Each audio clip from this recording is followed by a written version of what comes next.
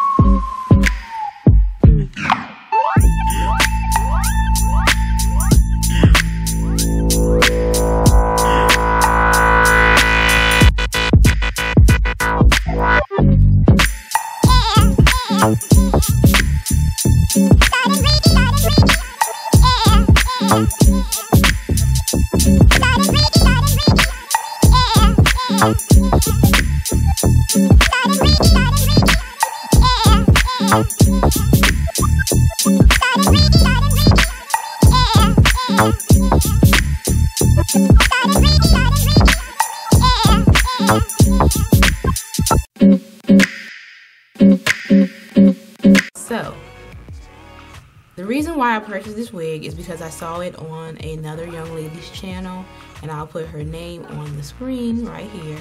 But I really liked the way that it looked on her, and I really liked the color. I was going to do a blonde